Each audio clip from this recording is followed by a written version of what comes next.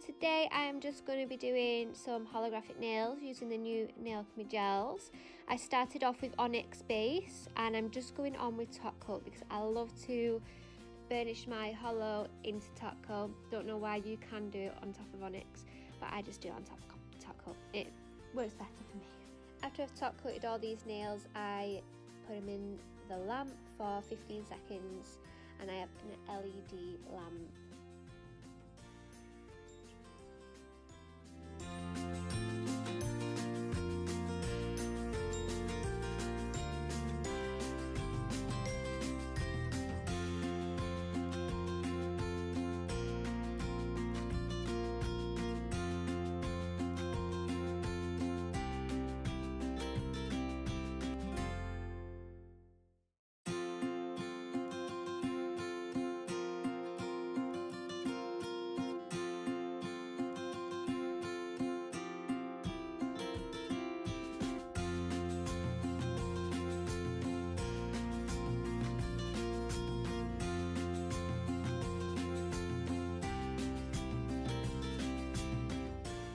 Supernova from Nailchemy is a fantastic chrome, holo chrome.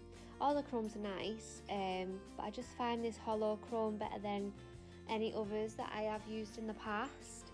It goes on so nice, and as you can see with this second nail, I didn't top coat. There's a little bit that I didn't top coat. I must have missed a little bit, if you can see it. I go back to that and I'll show you how to rectify that if that ever happens. It's probably where I've just missed a bit of top coat or I've knocked it with my nail.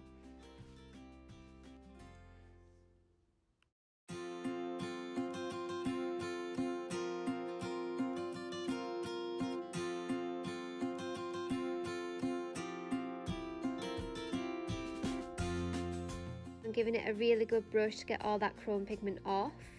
And then I'm going to go in with top coat, and this is so the holo doesn't go in my top coat. I would hate that.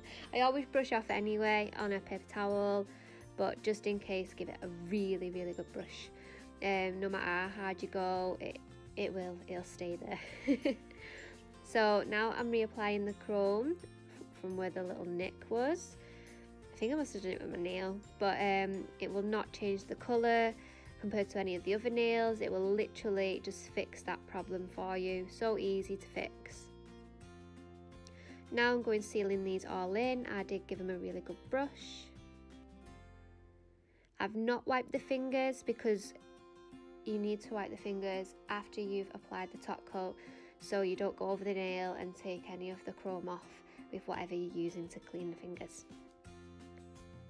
So once you've sealed it in, it's completely fine for you to go and wash your client's hands or wipe over with whatever you wipe them with.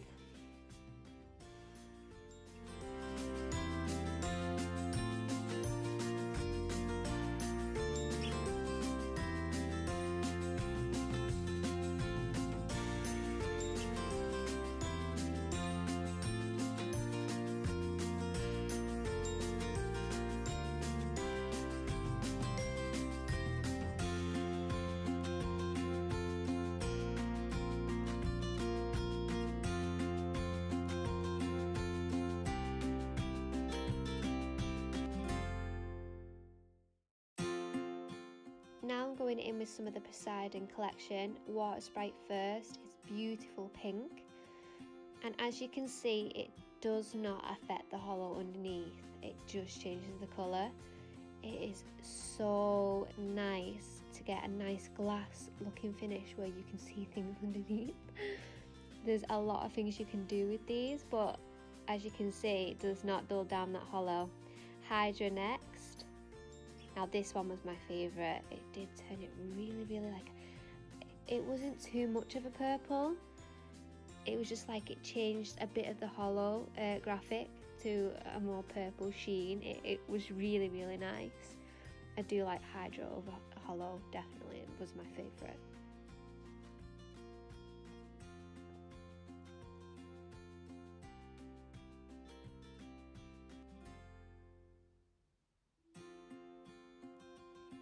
The Kraken. This is gorgeous. If you ever struggle with finding a black holo, then just get the black glass.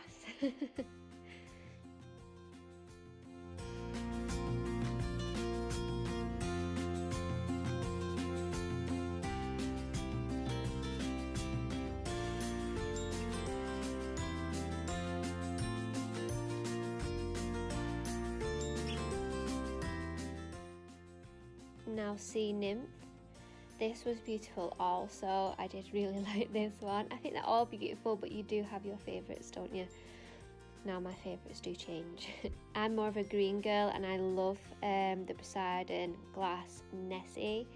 But I don't know, there's just so many really nice colours this time, like I'm just torn. And of course I've been curing in between, which is 30 seconds in my lamp, which is an LED lamp. Oh, look at that. Beautiful.